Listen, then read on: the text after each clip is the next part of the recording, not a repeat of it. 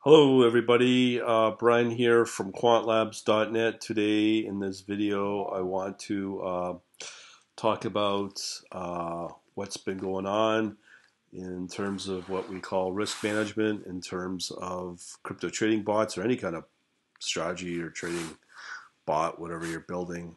So in this specific, these are the settings that I have. As you know, I got five different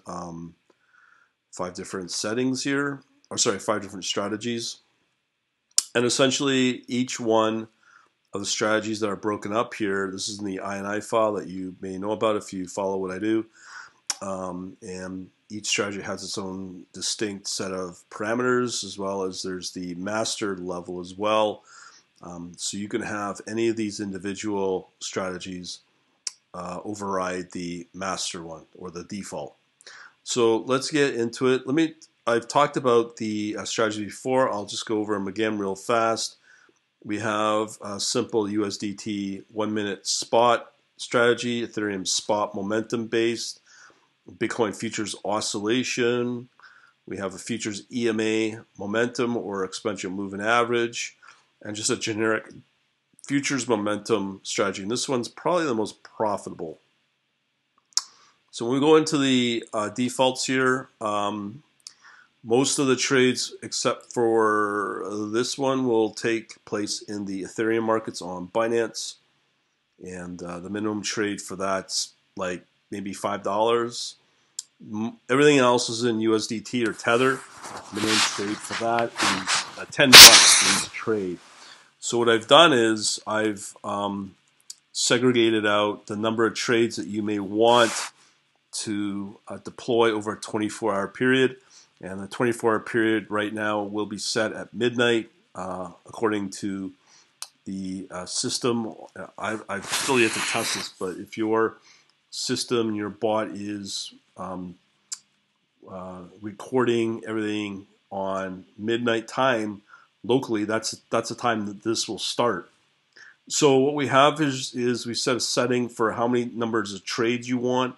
As I said, that's usually going to be 99% of the time be in USDT or Tether. Minimum amount to trade on Binance is 10 USDT or 10 Tether, which is the equivalent of 10 US dollars. So depending upon how far and aggressive you want to go with the strategies that we've got here, $10 per trade times 10 is obviously $100.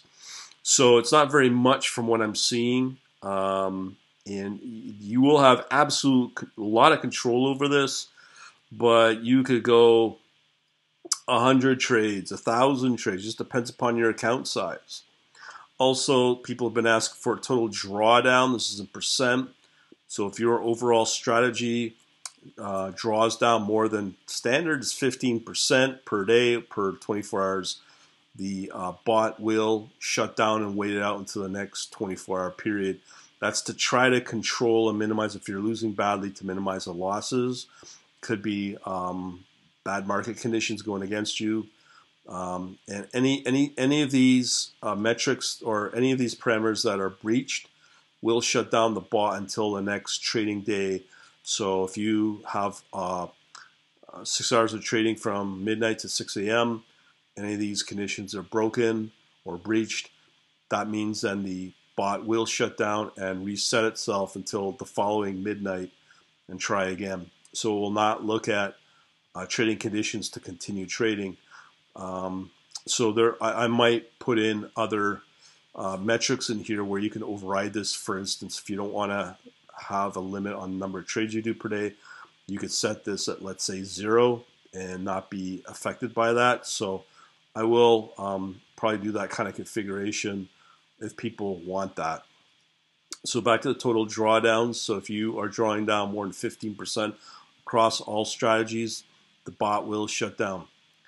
Also, a standard metric that people use is the daily target percent-wise on if they're deploying $100 and putting that at risk into the market and they get back $1 in return for that, they're happy, and they shut down the bot, wait it out until, again, next day and start again. And that's how you can kind of bit by bit grow your account with a 1% increase if you achieve it in a day, and then wait it out to the next day, because I've done this for years now.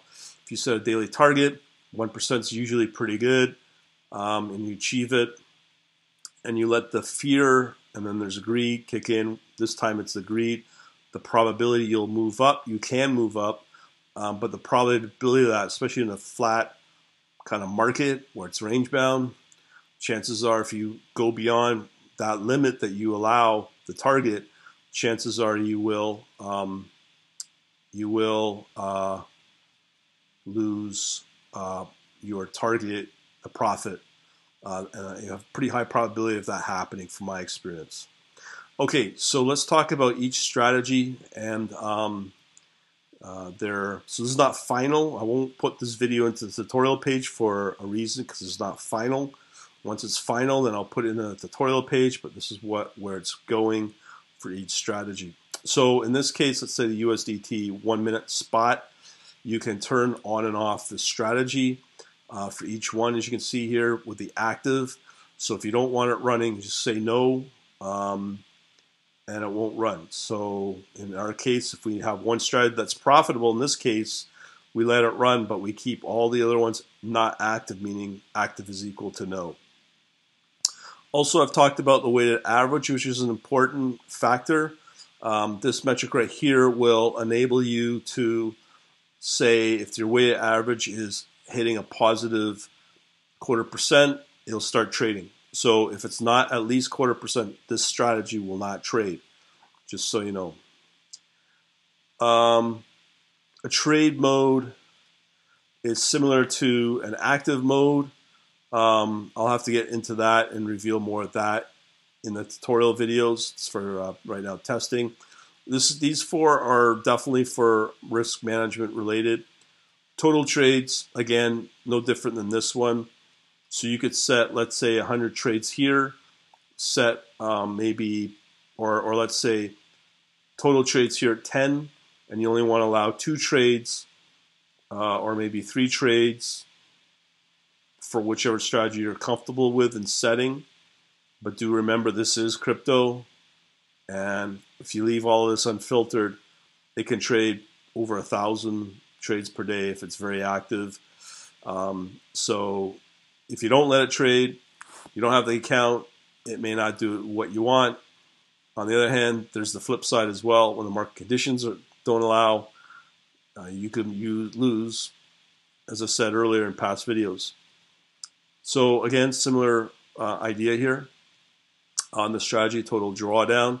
So for this particular one, this will override that one, the master one, because this is specifically attached to this strategy. So the total drawdown, if this particular drawdown is more than 15% for this particular strategy, it will not trade that strategy anymore. It'll keep the bot going with the other active strategies, but it won't.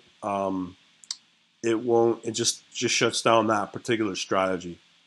Again, same thing at a strategy level. You can set a daily target return of 1% for this particular strategy.